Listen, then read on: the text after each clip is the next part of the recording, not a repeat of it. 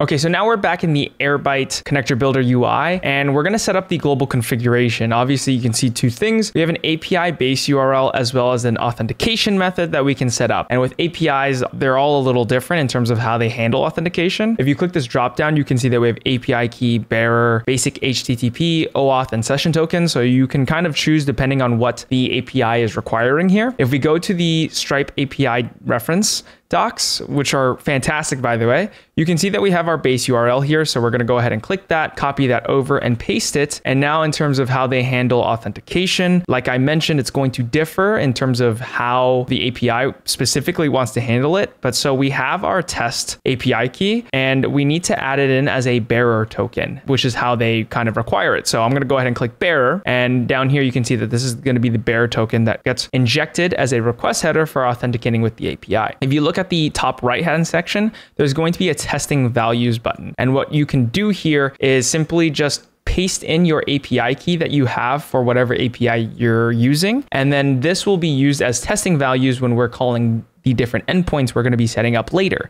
And so keep in mind that these test API keys will not be used on when we publish this connector. This is only for testing purposes and will not be published when this connector is live. So I've already gone ahead and done that. So now we have the global configuration set up with our base URL as well as our authentication method. Now let's go ahead and set up some streams so we can actually test this.